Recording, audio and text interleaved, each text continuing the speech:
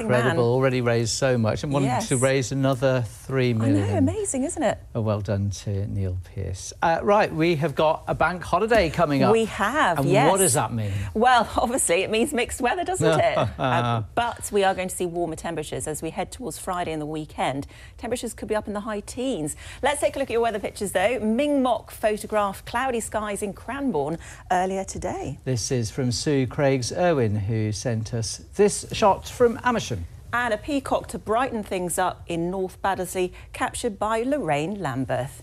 Today we've had large areas of cloud, a little bit of brightness here and there, one or two very light showers. Let's take a look at spring as a whole. It's been cooler than average, more rain compared to average in some places, but turning warmer as we head through Friday and into the bank holiday weekend. A fairly cloudy scene was seen in Verwood by Sean, one of our weather watchers, and this cloudy scene, a little bit of brightness in the distance, was in Oxford, photographed by Rebecca.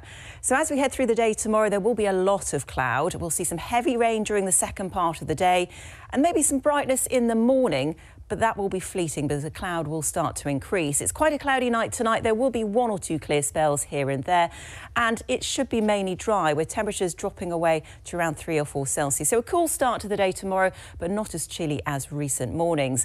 Lots of cloud initially. That cloud will thicken further, and during the second part of the morning, we'll start to see rain nudge its way in from the southwest, moving north and eastwards. That could be very heavy and also persistent. Some quite torrential downpours are a possibility, even the chance of the odd rumble of thunder with a high of 13 degrees. Temperatures a degree below the seasonal average.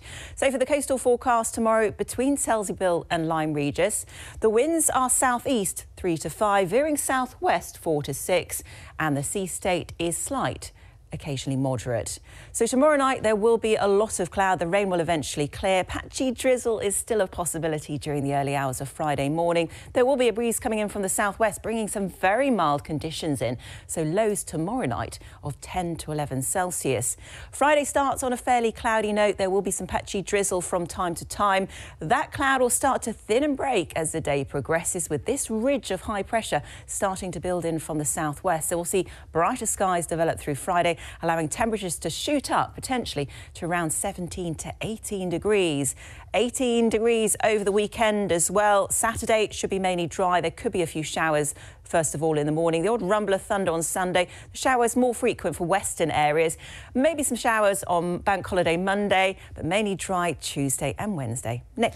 How many times do we talk about a mixed bag? Oh, exactly. Nearly forgot we're in HD, aren't we? This glorious Technicolor. Well, you know what they say, the camera adds pounds, it also adds wrinkles now. Oh gosh, I'll have to get rid of my wrinkles and crinkles, iron them out. We'll see you tomorrow at 6:30. Thanks for your company. Good night. Good night.